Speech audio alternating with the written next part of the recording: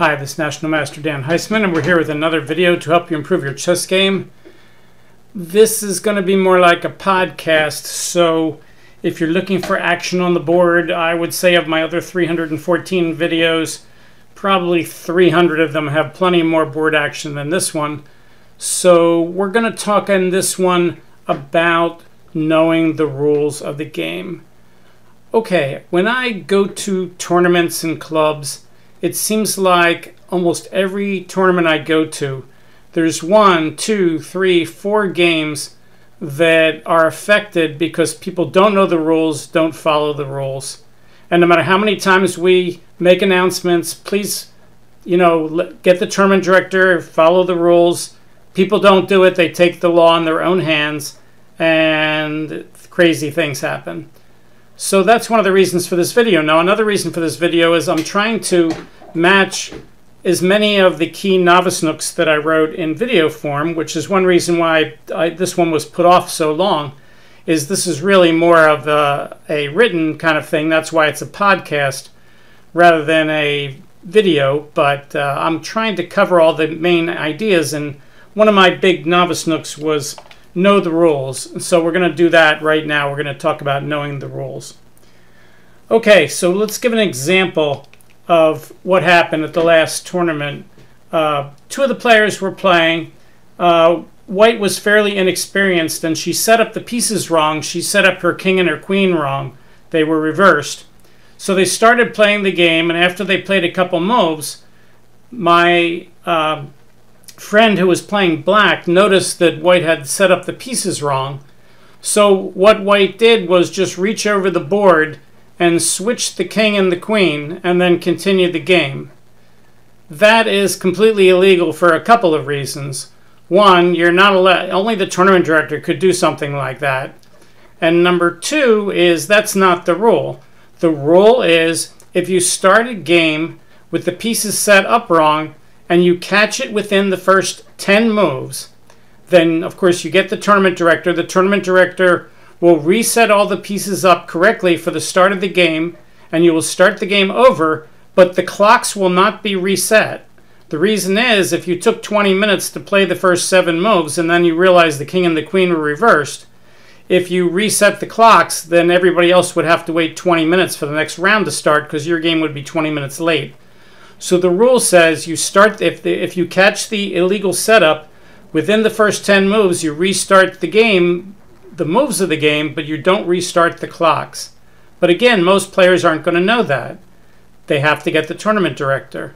But they didn't, and they just continued the game illegally, basically. If the game goes more than 10 moves, and the game was set up originally wrong, and then you catch it, then it's too late. The game will just continue as normal with no adjustment at all. You just keep playing with the pieces where they are. So that's the rule, but again, you're not supposed to know it. So that leads to the most important rule in all of chess, which is don't take the law into your own hands. Don't guess at the rules. Even if you know the rules, don't apply the rules yourself. When something happens in your game, stop the clock, get the tournament director. Normally, you want to stop the clock only when it's your turn. So if your opponent's thinking, you can go get the tournament director and he could stop your opponent's clock. But you shouldn't stop the clock when your opponent is thinking, except under extraordinary circumstances. But you can get the tournament director no matter whose clock is running. So if your opponent's clock's running, you can go get the tournament director and explain what happened. If your clock is running, you should stop your clock, get the tournament director, bring them over to your table, explain what's going on, and make sure that everything is okay that way. By the way, that's also one of the reasons why over the board you're required to keep score, because if there's a question about the rules with regard to what's happening with the score, the tournament director will look at both players' score sheets to see what it says and try to determine what really happened. If one player is keeping score and the other player isn't, let's say they don't know how to keep score, and there's a dispute, and the player who's keeping score, his side of the dispute is upheld by his score, and the other player says that's not what happened, but they're not keeping score, then unfortunately the rule says that the tournament director should decide, everything else being equal, on the side of the player who has the proof of the score sheet and not the player who's just saying verbally what happened when they have no proof. So score sheets act as a kind of proof. Okay, so let's talk about it. So you're going to get the tournament director no matter what. What's the most common misuse of the rules? The most common misuse of the rules are illegal moves. A lot of people don't understand the difference between touch move and illegal move. A touch move, of course, if someone touches, let's say you touch a piece that's pinned to your king and can't move. Is that an illegal move? No, it would only be illegal if you actually moved it to a different square and then you hit the clock. If you just touch the piece, that's not an illegal move because you haven't actually made a move and hit the clock. Your move is not completed until you hit the clock, so you can't make illegal moves until you hit the clock. On the other hand, touch move says you either touch a piece, you have to move it. If you take your hand off a piece, you have to leave it there. If you touch your opponent's piece first and you could capture it, then you have to capture that piece. Touch move also requires that the piece you touch has to be deliberate. Let's say you reach out to move your bishop and you accidentally knock over your king with your elbow, and your opponent says, touch move, you have to move your king. Well, no you don't, because it wasn't purposeful, it was an accident. So you didn't purposely grab your king and then go, oh whoops. Now again, you need to get the tournament director because, again, people don't know the rules. We're always seeing people call the rules. In some situations when your opponent makes an illegal move, you will get 2 minutes added to your clock. But again, you can't do that. Only the tournament director can do that. So again, whenever something strange is happening in your game, no matter what it is, get the tournament director. This also leads to an interesting point that over-the-board chess is a lot more rules-oriented than online chess. In online chess, a lot of things like draw offers and things like that are all done through button pushes, and the rules are programmed into the computer so that it's kind of hard not to follow the rule. If you try to make an illegal draw offer online, it just won't allow you to do it.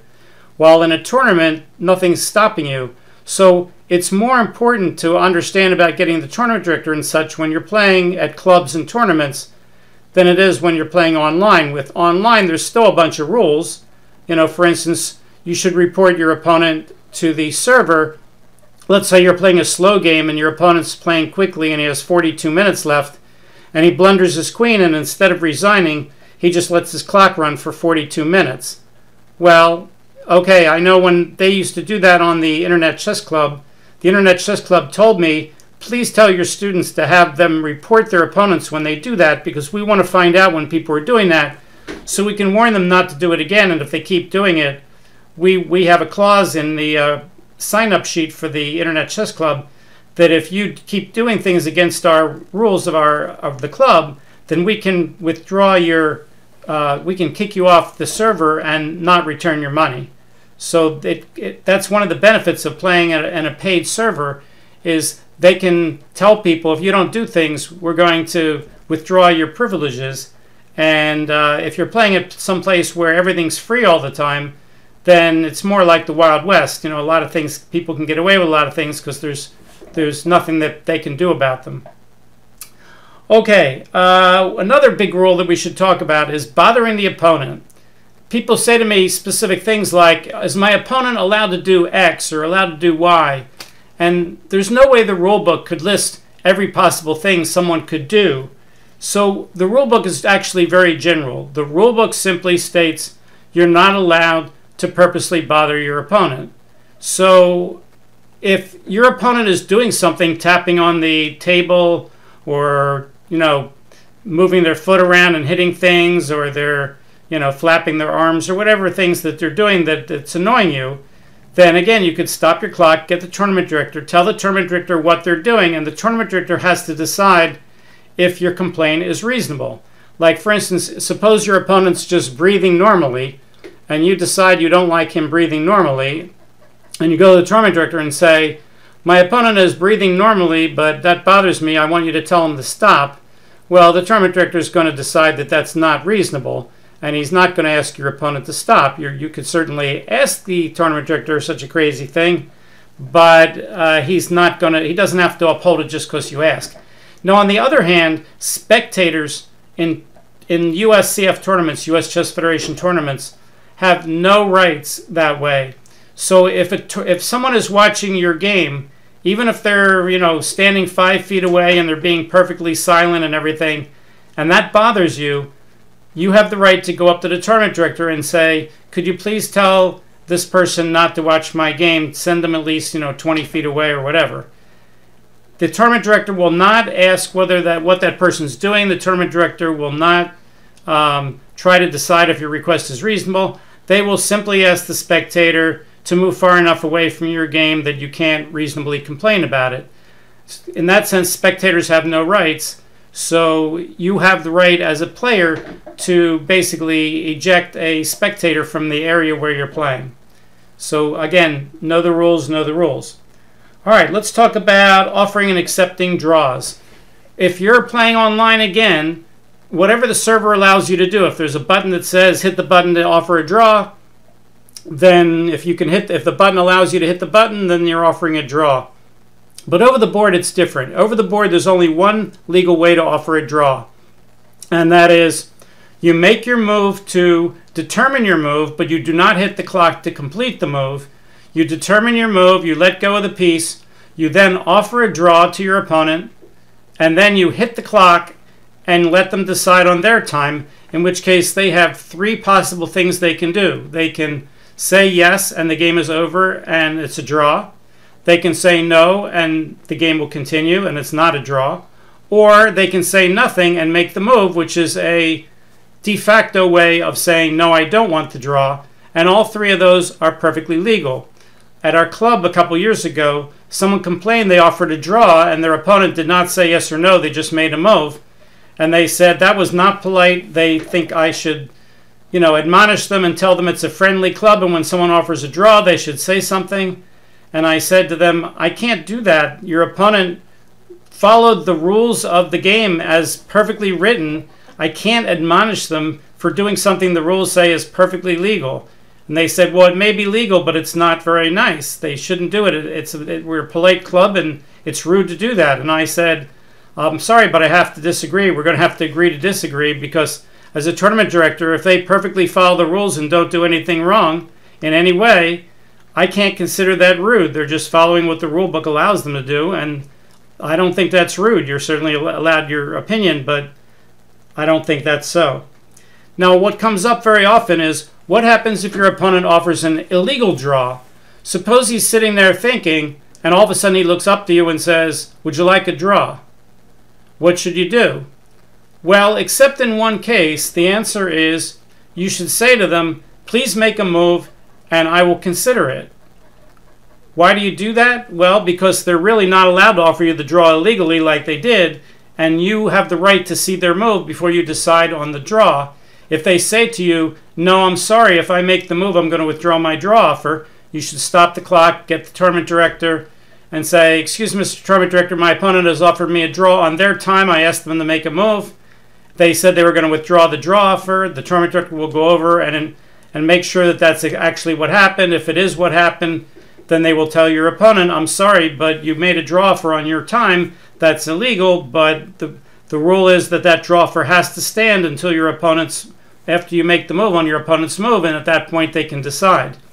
The reason you want to do that, besides the fact that it's the rule, is suppose they make a move, suppose it's a drawn position, but they make a terrible blunder, and now you're winning. Well, then of course that you want to see that blunder so you know not to take the draw. On the other hand, suppose they're winning and they offer you a draw, and then they make a move that makes it even more obvious to you that they're winning. Well, then you want to see that so that you can see, oh, thanks for offering me a draw, and then you can accept the draw. There's only one time you wouldn't do that. Can you think of what it is? You can always pause the video if you want. The answer is, suppose your opponent has mate and 1, and he offers you a draw. Then it would be silly to say, please make your move and I'll determine it. I'll make my decision, because at that point they could checkmate you, and then the game would be over and the draw would no longer be on the table because the game would be over. So if you see they have mate and 1 and they offer you a draw, then I would accept the illegal draw offer and take your draw and go home. If you make the move, you run the risk of losing. But if there's no mate and 1, then you have absolutely no downside risk from saying, please make your move. Okay, let's see here. Claims for threefold repetition of position. This is a very interesting claim. In order to make a claim for a draw like this, you have to have it be your move. But if you wait till after you repeat the position for the third time and hit the clock, it's not your move anymore. So the correct way to offer a draw is, to claim a draw on threefold repetition when you're playing over the board is you make the move you write the move on your score sheet that would create the third time of the move position occurring. It's not, by the way, it's not threefold repetition of moves. It's threefold repetition of position, and it does not have to be on consecutive moves. It could be the same position with the same person to move on move 17, 59, and 123. That's a draw. So threefold repetition of position, what you do is you write down the move on your score sheet that you think will create the threefold repetition of position. You then stop the clock, tell your opponent, I have written down whatever the move is, queen to b3. That will repeat the position for the third time. I'm going to claim a draw. Your opponent then has two choices. Your opponent can say, you're right, I agree to a draw, shake your hand, off you go. Or your opponent can say, no, I don't think it's the exact same position with the same person to move three times, and I don't want the draw.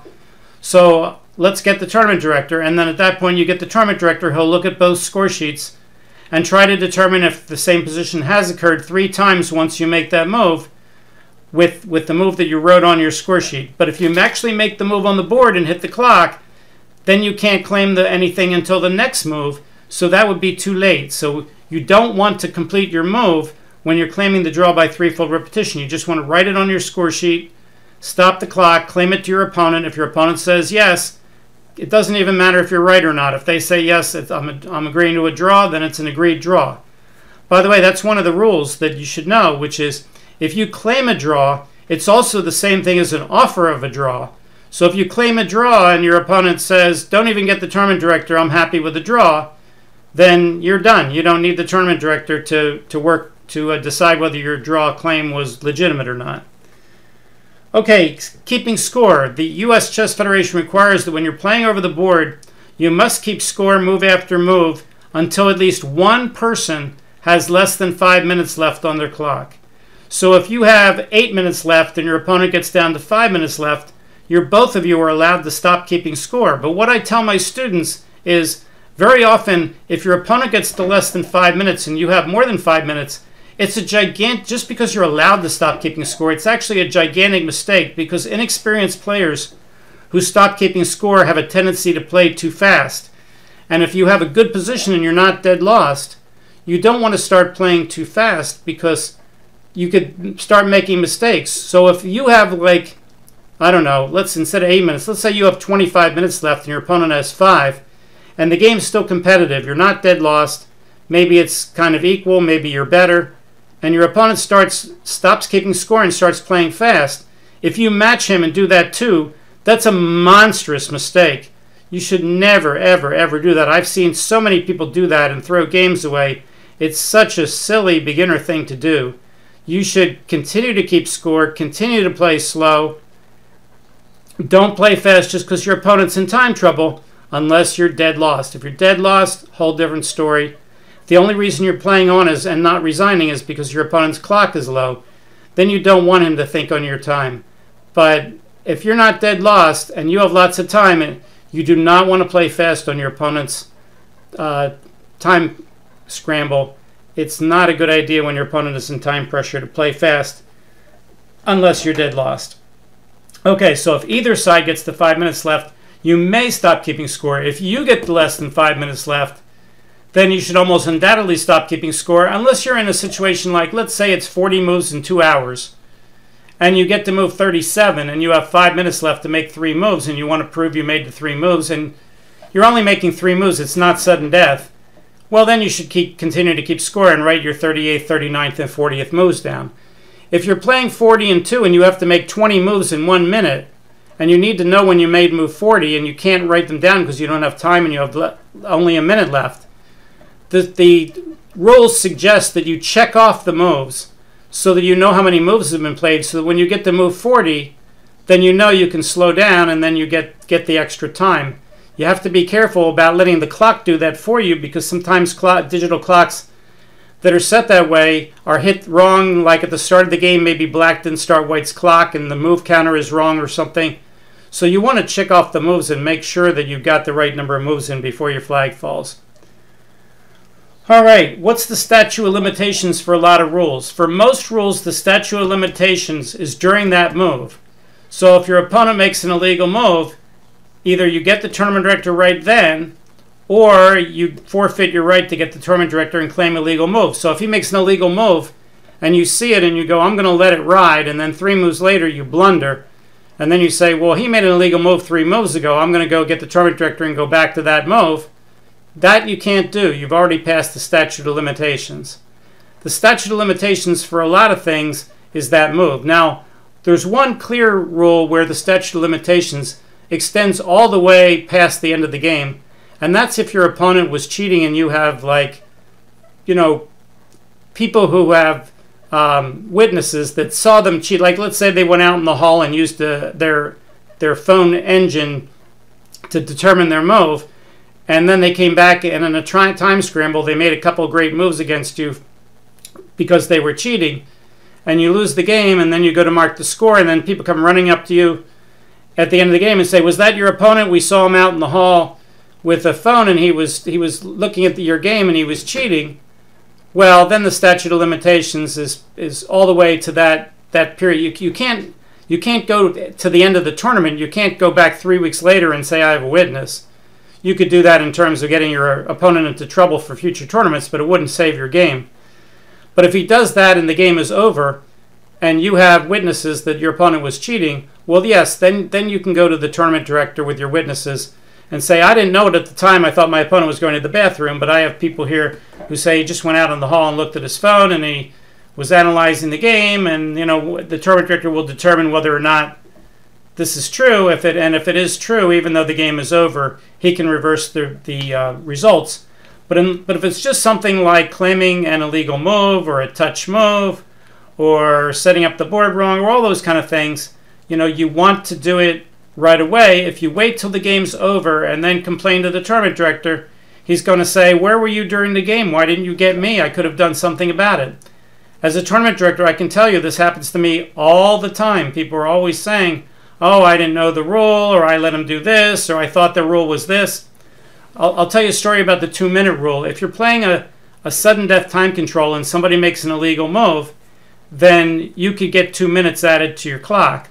So one time, one of my students was playing in a sudden death tournament, and I asked how he did, and he said he lost on time, and I said, gee, I thought you had enough time. How did you lose on time?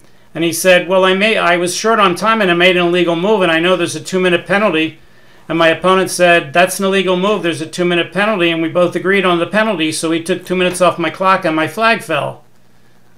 And I said, what? I said, that's not the rule. I said, it's a 2-minute penalty, but the 2 minutes is added to your opponent's clock, not subtracted from your clock. I said, you shouldn't have lost on time. You had a good position. If we added 2 minutes to your opponent's clock, you probably still would have won. But instead, you listened to your opponent, you agreed, you heard there was a 2-minute penalty, and you both took 2 minutes off your clock, and then your clock fell, and you agreed that you lost, and then the game's over. So, you know, you should get the tournament director. Don't try to take the law in your own hands. You may hear this story and think, well, that would never happen to me, or that's a rare situation. No, it's not. That kind of thing happens all the time. All the time. People, you know, let their opponents get away with illegal moves. They don't get the tournament director. Here's another example of that. When someone makes an illegal move, it's also touch move. Let's say you check them with a rook, and they don't see it, and they move their queen, and they check you with the queen. And you say, no, you're in check. Well, if the queen has a way to get out of check, let's say the queen has to interpose between the rook and the king, then it's touch move. It's not only an illegal move that they move the queen to check your king, because they didn't get out of check themselves, but it's touch move, and they have to move the queen, and that may mean they have to put the queen on prise in between the rook and the king, and they would lose the game immediately. But a lot of people don't understand that. They think it's just the 2-minute penalty. They take the 2-minute penalty, and then they let their opponent do anything they want, instead of enforcing the fact that it's also touch move. And again, I see this all the time. You know, these things that I'm telling you are not like rare things that happen once every blue moon. They happen all the time. We already talked about cheating doesn't have the statute of limitation. There's only two ways to resign in an over-the-board game. One is to say, I resign, although you might be able to say it in a different language, but you have to say you resign, or you have to purposely tip over your king. Now, touch move means you have to purposely touch a move. If you reach out to move a bishop and you accidentally knock over a king on the way to touch your bishop, that's not touch move. You don't have to move your king. I see people, again, getting this wrong all the time, and they say, oh, you have to move your king, touch move. No, you don't, okay? When you're resigning, you're grabbing your king on purpose and you're turning it on its side on purpose. You're not reaching out to move your bishop and accidentally knocking over your king. That's not resigning by doing that. Okay, so it's purposely turning on your king. Now, what a lot of people do is they don't do either of those things. They stop the clock and they put their hand out to shake hands. Theoretically, that doesn't really resign the game, although almost everybody recognizes that it does. And I actually went to the rules committee and I said, how about if we put in a rule that says if you purposely stop the clock and offer a handshake together, then that's resigning. Because it can't be a draw offer. If you make a draw offer, you have to say, would you like a draw? You can't just stick out your hand, because sticking out your hand doesn't mean anything. That could be a resigns, that could be a draw offer, it could be anything. It doesn't have any meaning. But if you say, would you like a draw, that's a draw offer. If you say, I resign, you resign. But people just stop the clock and put out their hand. Well, if you're stopping the clock unilaterally, there's only two reasons you could stop the clock.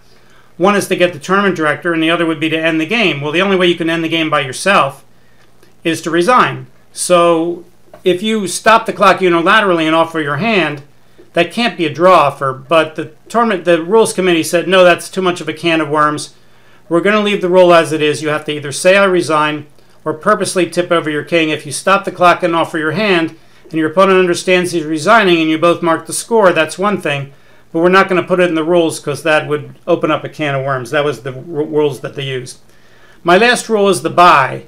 If you don't show up for a round, you get forfeited. But if you show up for a round and you're the odd person, or let's say you tell the tournament director, I can't make that round, they'll give you a bye. Now, a normal bye, if you say to the tournament director, I can't make the 7th round, I won't be here, he'll give you a half-point bye. But if you show up and you want to play and you're the odd person, then you get a full-point bye. But you don't have to get a full-point bye or a half-point bye. You can ask for less if you want to. For instance, suppose you're playing in the under 1800 section and you're only rated 1300, and you're the odd person and they give you a bye, but if you get a full-point bye, you're going to be able to play the 1700 players, and you really wanted to play the 1500 players. Well, then what you should tell the tournament director is, I'll take the bye, but give me a half-point bye or a 0-point bye.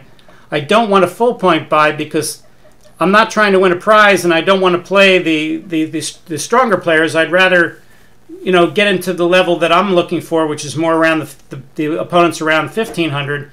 And for that, I don't want a full-point bye. You almost never see people do that, but it's perfectly legal. You can ask the tournament director for something other than a full-point bye if you're there. Now, if you're not showing up at all and you're saying, I can't make the 7th round, then they're pretty much going to give you a half-point bye. You can't get a full-point bye for that. It's rare you would ask for a 0-point bye in that situation, although you can.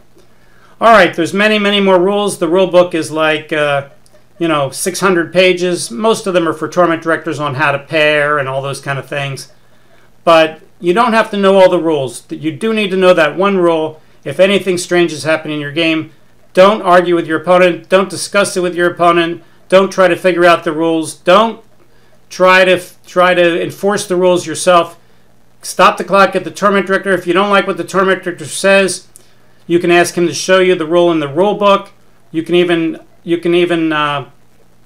go over his head and say, I would like to appeal your ruling, and he will call a local national director to make your case, that kind of thing.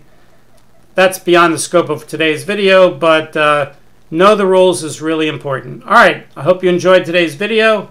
We'll see you next time. Thanks. Bye.